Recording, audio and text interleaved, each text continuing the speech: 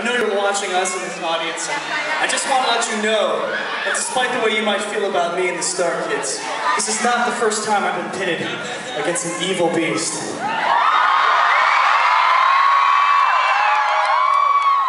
So I want you to know something. I got one thing to say to you. Hey, Margaret. You don't gotta do this. Let's reevaluate our options, throw away our old presumptions, cause we don't have to go through this. I'm really not that special. The boy who made this all fresh and bold. It's true. Cause the truth is, in the end, I'm pretty useless without friends. You know why? I'm probably actually alone. Just like now. Anyhow, I've spent my time in school trying to be this cool guy. I never even asked for, I don't know any spells, still manage to do well, but there's only so long that can last for.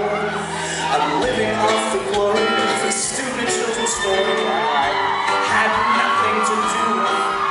I just sat there and got lucky, so level with me, buddy. I can't defeat me, so please don't eat me.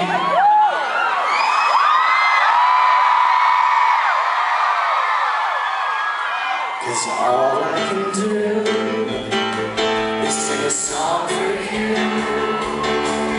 La la la la la, la la la la la, la la la la la.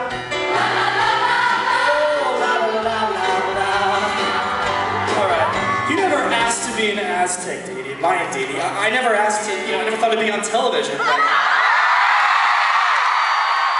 But here we are at the last show in Roseland, and everyone's come from all over the world to be here with us.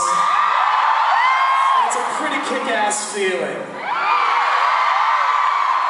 So, la la la la.